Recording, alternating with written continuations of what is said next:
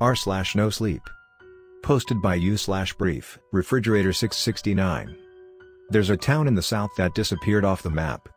According to all known censuses and historians, a town named Braxton never existed in Alabama.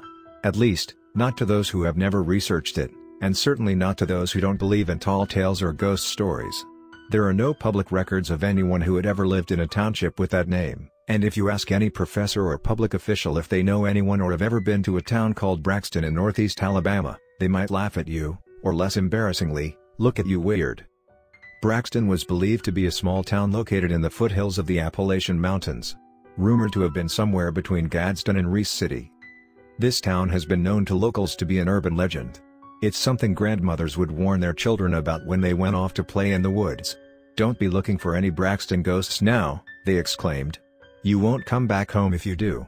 Much like the town itself, the people have become lost to time. If you look for any public record dating back to at least 1920, by 1954, there were to have been at least 3,014,000 people living in Alabama. If this town were to have existed, there would have been an additional 3,000 added to that total number. But since no public record exists of the town and its people, that statistic is futile to add. Despite this, some people claim to have seen it. Various people, ranging from hikers to urban explorers, claim to have heard the story, walked near the road leading up to the town, and came across scenes almost out of an apocalyptic movie. Buildings that are so dilapidated you wonder how they built them in the first place. Broken down, rusty trucks and wagons litter the streets. And the strange lingering smell of sulfur. Then panic sets in once you realize you really should not be there. You start to see shadows converging out of the corners of your eyes, and once you are sufficiently overwhelmed, you run back in the direction that you came. Only to turn around and see everything somehow disappeared. Of course, that is what they tell you. There is never any visual evidence to support what they claim. They never have any photos, and the only videos you might find are someone filming themselves with a phone telling their story, making any clear research on the town and its backstory almost impossible. But in my research, I have found more often than not, the people who claim to have seen this town the most are miners. Those who have claimed to see it said that the area seemed to be suited for mining, leading to the presumption that it could have been a mining town. Local excavation teams working for various shell companies that operate within the area are always in the mountains. So it is more likely to hear tales of this elusive town from those who have worked in the area. I decided to go and interview workers at the local site near the location. You can see it from a mile off if you happen to be at an elevated height. My office is so I can see pretty much everything surrounding the county through my window. I emailed the HR office of the company explaining who I am and what I did, and then got a pass to visit the site. The area was particularly beautiful, the sun made the green on the trees pop, and the brisk, windy air made me feel some level of comfort. I had my camera in my backpack, so I attached my telephoto lens to get a quick picture of the side of the mountain that they had carved out. It gave off some sort of oppression. As if it looked down upon me. It felt as if someone or something was staring back at me as I looked toward the cliff the mountain broke off. In the plant, there were processors, conveyor belts, large containers of rocks, and other assortments. Men and women in hard hats chipping away at rock and running drills. Nothing of interest to me, although the various caves on the side of the mountain looked quite explorable. It was around lunch when I sat down with a few of the workers and explained my topic. Most of them sort of snickered at the idea that I was presenting them. Although there was one who was willing to talk to me. He was around the age of 30, you could tell he was tired by the large cup of coffee he had and the bags under his eyes. But he was nice enough to oblige me with some conversation. "My grandpa used to hunt out there," he said. There were some locals who thought he was crazy going by himself, but he enjoyed the peace and quiet. No one seemed to bother him. He took one sip of his coffee and continued. "Locals always said that there used to be a town there. Said it was haunted. Apparently it was a town filled with miners who had formed a union and decided to make their own little community. The state never acknowledged it properly. But you'd see some folks come and go from it. He heard it was quite populated for a time. Then one day back in '67, folks came out of their house due to hearing a loud boom and saw a large fire engulf the area. Looked to be where the town was." He went quiet for a moment. "The authorities went to the location to try and figure out where the explosion came from. When they got there, no one was found. Almost like they were vaporized by a nuclear bomb. The buildings were all torn up. But there was no evidence of any explosive material. There were caves where the miners of the town had been working, but they looked to be hand-dug." "Why'd your grandpa hunt over there?" I asked. Good game, lots of deer, he said. But one day when he went over there, he noticed the sulfur smell, and he paused. There were two men, maybe his age, sitting in the spot he usually hid from the deer at. They weren't in any gear or anything. Just plain worker clothes. He asked if they were with the company up the road. This one? I asked. Yes sir, he said. When he asked them, all they did was stare at him. They had some sort of forlorn, angry look on their faces. My grandpa felt uncomfortable, so he decided to set up his gear in another spot. Next thing he knew, when he looked up, they were gone. I felt a little uneasy. I could tell he did too.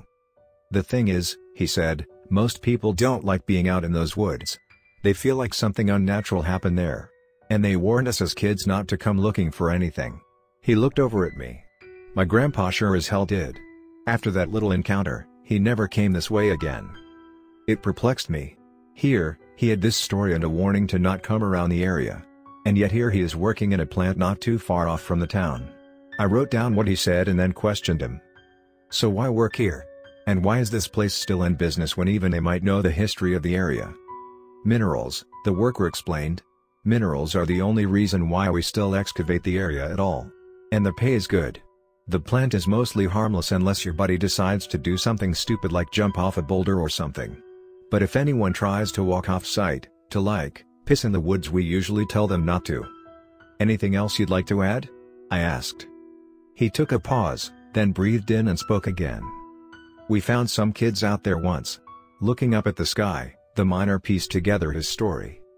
We were drilling into one of the deposits we found on the far end of the site, then all of a sudden, the machine went haywire, hit a rock or something too hard to drill through. Blasted rubble damn near 20 feet in the air.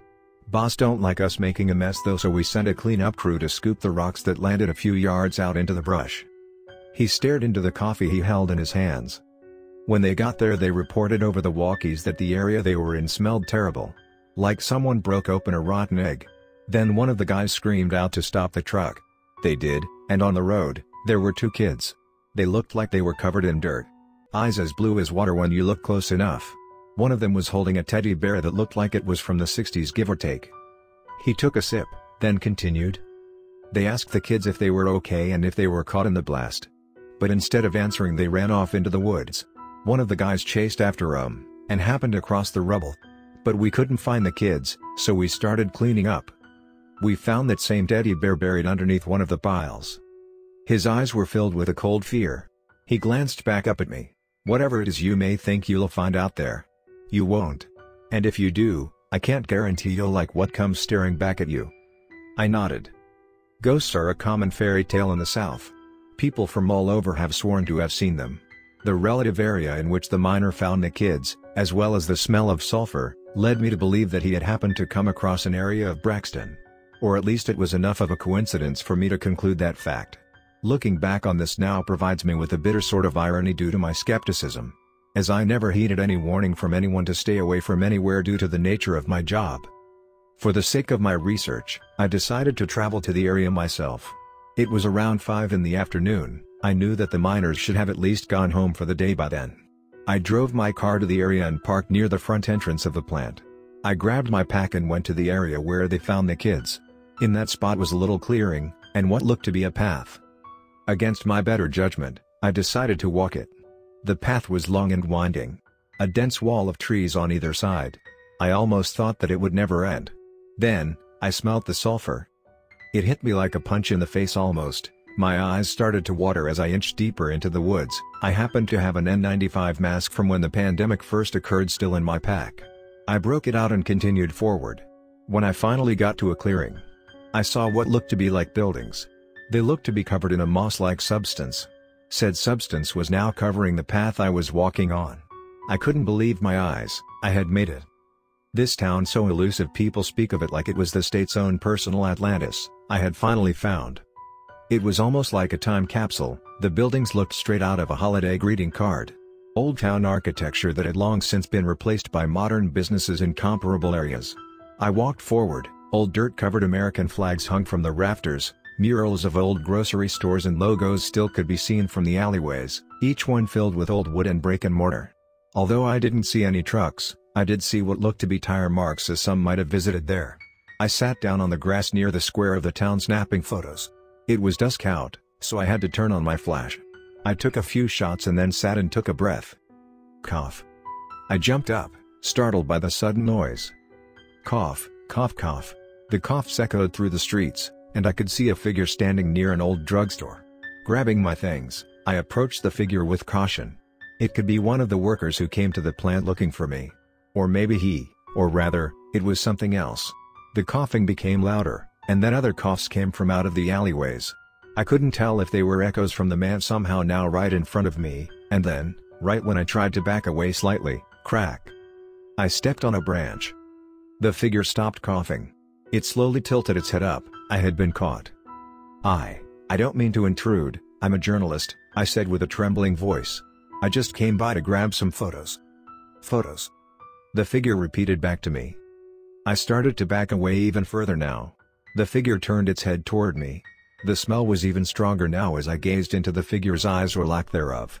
Where there were supposed to be eyes there were black voids. I could tell now it was a man. His face was covered in brown dirt, with cuts running all up and down the face. Still freshly bleeding. His body was mangled. Almost as if it had fallen off of a cliff. He had turned to face me properly now. Photos, he bellowed, now following me as I backed away.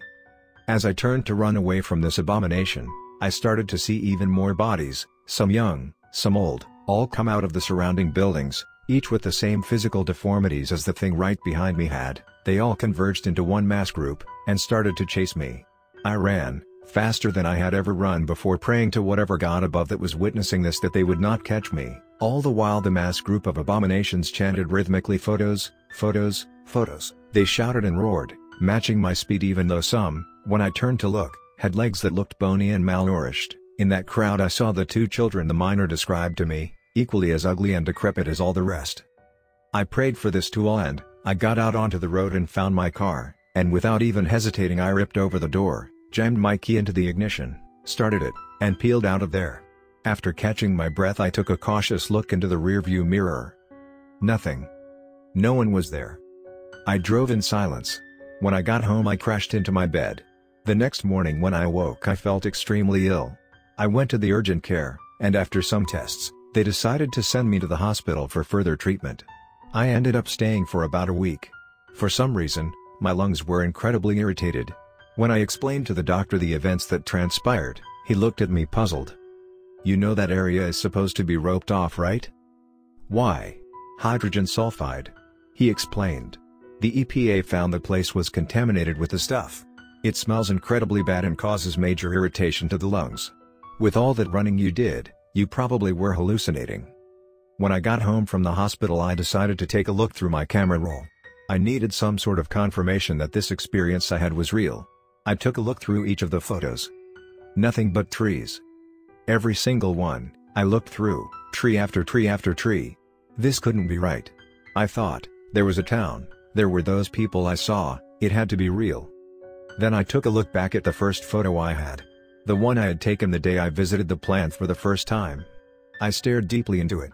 There on the top of the mountain, was the same figure that chased me on the edge of the cliff. Staring right back at me.